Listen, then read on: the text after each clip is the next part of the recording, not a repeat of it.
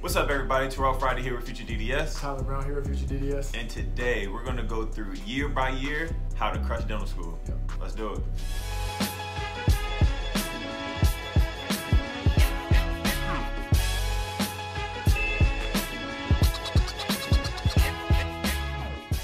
If this is your first time visiting our channel, what Terrell and I do is we basically help pre-dents get into dental school as well as show everybody what it's like to be a dental school student. So if you haven't already, make sure you hit the subscribe button below as well as the notification bell so that you know whenever we shoot new content. All right, y'all. So now that we're fourth year dental students, we've really been sitting back and thinking about how long how quick this 4-year journey's been, but it's been a long road. And we kind of want to give you guys a little bit more insight on how you can go about crushing each individual year of dental school.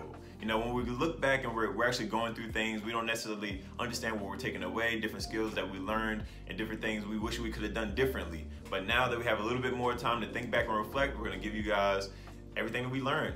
So, year one, for most schools, I know things have changed or whatever it may be, but first year pretty much is a lot of didactic study, so you're going to be in classes a lot. And so with this being said, first year you should probably try to get your GPA as high as possible. Look, trust me, like this was definitely that year that I know I wish that I had focused even more so on my studies, because it only gets harder, right? It only gets harder. So make sure that you really focus on your studies to get some type of strong foundation, as well as, you know, a lot of people come into dental school, not a lot, but some people come into dental school knowing that they want to specialize in whatever, right? And if you haven't, that's great. You know, you don't need to have that kind of figured out before you get in. But I would say first year, you want to kind of start, you know, just kind of looking around, talking to certain people.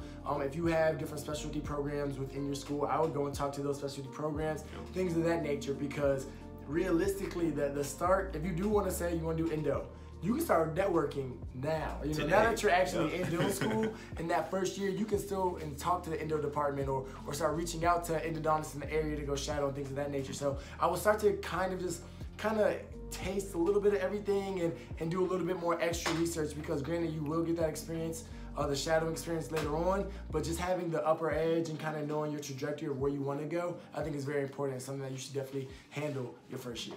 now for second year, things get a little bit tricky. One of the biggest things and one of the hardest transitions for most dental schools is that second year you really start piling on those dental courses. So on top of having a lot of those didactic courses that you may have taken before, you maybe sort of a review for you, these are very novel classes, things you've never seen before, things you've never done before. You're stacking labs on top of that, as well as just the overall volume of things you have to kind of process through starting to assist in clinic.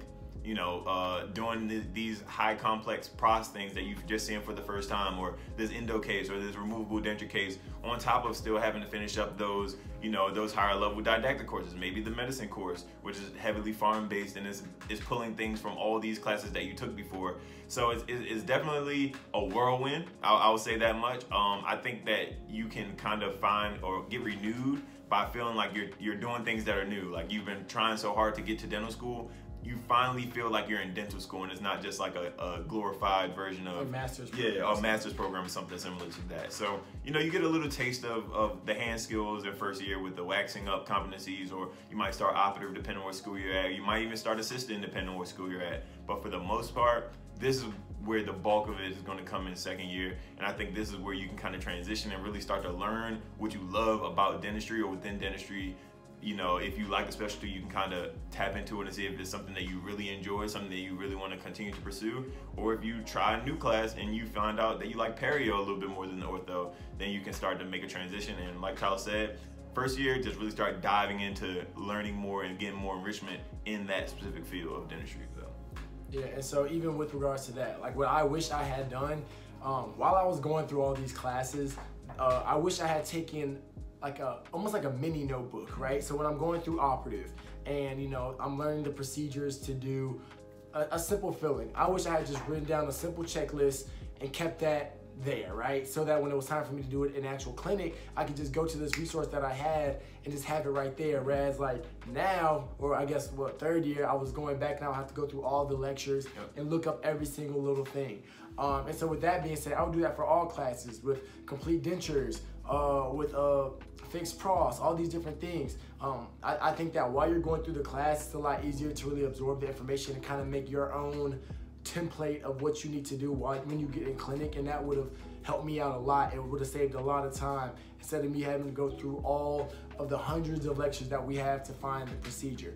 Another little tip is, like I said, to actually really pay attention, right? And ask certain questions. And granted, you'll never really know because you're not doing the actual procedure. So like, there will be stuff that come up while you're doing the procedure that you'll be like, oh, I need to ask a teacher or faculty after the fact. But, you know, something that we did, and I think a lot of situations are changing as far as like integrated systems or whatever it may be, but I feel like we had so many courses that I was almost like learning, and I would just have to like learn, dump, because there was so much going on. And I wish I had taken the extra, you know, maybe even 20 minutes a day just to review the lesson again, just to kind of, you know, put over that layer of cement, you know, and so that I wouldn't have to have go back so much in my third year. And granted, you're always gonna have to do that, but I just wish I had a little bit, I did my due diligence just a little bit more when I was sitting down, focusing only on classes. And granted, I know some schools are different, but we start clinic third year. But if you had the time to just focus on classes, I would either lock in, learn the procedures, and even watch a couple of videos on the procedures. I know your school is going to give you all some demonstrations or whatever it may be, but there's this amazing thing called YouTube, right? So you can literally type in, okay, what are the steps for complete dentures? Boom. And granted, you're watching it on your faculty's presentation, whatever it may be, but you also will see it again on YouTube, and you can watch, you know, tens of different procedures the same way. So I would do that just to really learn these procedures and kind of let that sink in a little bit. Boom. So traditionally, third year is when you really start getting into clinic. A piece of advice that I would love to tell people, and granted, people had told me this as well before we started, but I would front load as much as possible. I saw a lot of people, you know, take their time to get warmed up into clinic, which of course is great. And I think your school is gonna make you do that anyway with regards to, you know, you being able to just like only book exams or whatever it may be. But, you know, I think that a lot of the time, even with the exams, right? I thought of exams as being the pure like entryway, and I'm like, I'm trying to do operative. I'm trying to get to these actual procedures. I'm trying to get to extractions. I'm trying to run past it. In the grand scheme, those exams might be the most important part. Literally, you being able to treatment plan is huge. And so if you have the ability to book, you know, 3 patients a day, granted, you might not want to do that every day because you will get burnt out. But, you know, I would say minimum 2 patients a day, minimum, and stay in clinic. You know, I think a lot of people stay locked in. A lot of people watching this video, I think we will be not past the COVID pandemic, whatever it be, but I think a lot more people will be vaccinated. It'll be a lot safer. I think things will be a little bit more normal, right? So if you have the ability to book patients and be in clinic and start knocking out those requirements. Just knock out as many as you can, because we've seen a lot of our classmates, you know, they didn't necessarily do that. And granted, when everything kind of shut down, and was it like early March, you know, they were just then starting to get headed into things. Whereas now, you know, we missed however much time. They're kind of scrambling now to get all the requirements needed. So definitely front load yourself while you have that energy, while you're super excited, while you're not worried about finding a job or applying for residency or doing all these different things, and make sure you are in clinic as much as possible. Yeah, definitely. I think, you know, just to piggyback off that, try not to be timid going in, because, you know, I know everyone's going to be a little bit nervous. You know, you finally get to see patients, you're kind of on your own for the first time, but this is a time where you can really like crystallize that information that you were learning second year. So a lot of that stuff that we were talking about where like you're just trying to learn and dump, this is the time where you can actually implement and really understand like, oh, this is what they were talking about when they were talking about has to set this long. Oh, this is what they were talking about when they said clear canal space. Or this is what they were talking about when they were talking about doing probe and perio charting. You know, so little things like that that help you with that initial and learning. You know, we always talk about this, like learning how you learn best is one of the key things. So if you can learn how you learn best early, first year, second year, you can really maximize that third year when you're like, okay, I learned best by having a professor walk me through the first time. I learned best by going out there, trying it first, and then going and talk to professor. I learned best by reviewing the procedure the day before. I learned best by, you know, reviewing the procedure after I tried it in clinic. Whatever it is that will help you to maximize and really like turn that progression curve real parabolic and really get you learning, that's what you want to focus on, and that's what you really want to start locking in on, you know. And the best way to learn is by doing. So like Tyler said, just try to lock in as much as you can, try to be in there as much as possible. And you know, even then, if you can't go and book a patient, go upstairs to a PG and assist, go up to post-grad, go to the residence and learn from them. Excuse me. But yeah, if you can, just make sure you're in there, make sure you're staying diligent, because this is the time where you're transitioning from being a student to a clinician. And now for fourth year. Fourth year is kind of like the culmination of dental school. By this point, you're pretty much, you know, traditionally you've been in clinic for a year, you're kind of solidified, you pretty much taken all your classes. That's one thing you have in third year too. You do have a few other classes, but again, this is just to help crystallize. So it's like a lot of classes that are putting a few pieces of dentistry together. It's a more complex case-based course where you're actually going through, you know, learning the procedures through like specific cases, different things of that nature. But fourth year, you're pretty much exclusively in clinic. You're only pretty much seeing patients, you're going on rotations, you're doing these different things. If your school is doing it, you're going on externship, and you're finishing a lot of those requirements. But this is the time when you can really hone and kind of learn your dental philosophy, so to speak. Kind of learn, okay, I like to do crowns. Okay, you know, I've spoke to professors for this past year doing certain type of cavity preps or certain type of operative procedures where I know I'll learn better, or I know better when I'm going into practice. Okay, this is a large filling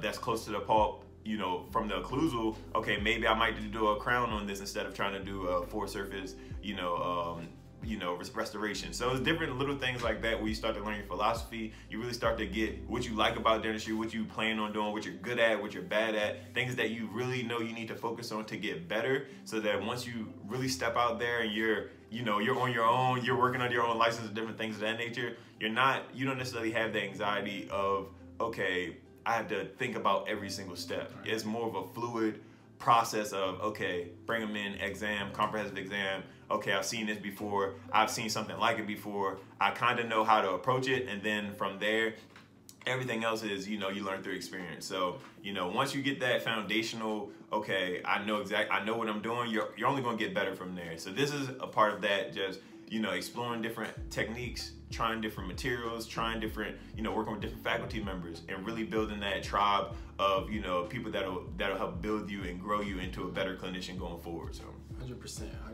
And even on top of that, you know, I think that something that you all have been developing throughout the other 3 years, really staying organized, right? I think that this is the time when, you know, you are applying to residencies, or jobs, which is a whole, you know, that's a whole other process. You're taking your licensing exams, you're making sure that all your requirements are completed. I think fourth year is the pinnacle of it's time to be organized, because there's a lot of moving pieces. There's a lot of moving pieces that all come together on graduation. So really stay on top of it. Another thing that I would kind of suggest, or a little hint, is to really have some self-reflection, right? I think that we hear so much about what student number A did, or student number B did, student number C. I think that this is really the time to talk to yourself, you know, and really think about what it is that you want. Where do you want to live? What are you willing to sacrifice? You know, all these things are super important because you're making a major decision. Now, your first job isn't like the biggest decision you will ever make, but, you know, it is the first step in your career, and you want to make sure that you're doing your due diligence of speaking to yourself, speaking to whatever program or whatever job that you're doing, and really making sure that it's a good fit for you. I don't care what student A says. I don't care what Terrell or I do, you know, like, don't follow our footsteps. You know, hopefully you all have learned throughout this entire process that it's really, you know, this is your movie, this is your world, you know, and you're the director of your own movie. So literally, talk to yourself. And I've seen a lot of people kind of follow in the footsteps of other people, and I've seen that fail a lot of the time. So know yourself, talk to yourself, and do what's best for you and your family. Yeah, y'all, so those are, you know, some of our keys to success for each year of dental school. And, you know, if any of you all have anything or any great lessons that you've learned throughout your D1, D2, D3, D4 year, please feel free to share them in the comments. We're sure everybody watching this video will be happy to hear and take away some of your little golden nuggets or whatever it may be. So please share. And if you haven't already, make sure you hit that like button, subscribe button, and notification bell so you know whenever we post up new content. That's going to be it. Thank you guys. See you guys next time. All right, y'all.